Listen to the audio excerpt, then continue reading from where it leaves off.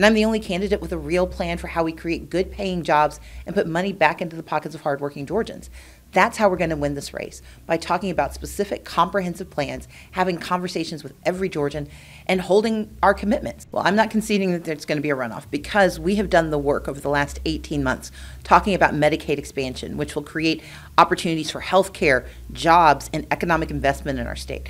I'm the only candidate who has detailed plans for how we improve access to education in Georgia. More young women are going to see themselves as positioned for power. More people of color are going to understand that they should be involved in the body politic.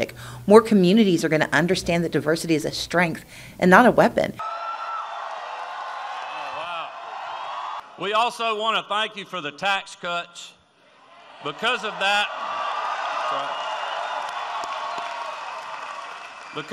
with the leadership of Governor Deal, taxes were cut in Georgia last year, and with your help, I'm going to do it again next year. I want to thank you all for supporting our president, and I want to thank our president for standing up and fighting for our country and fighting for hard-working Georgians.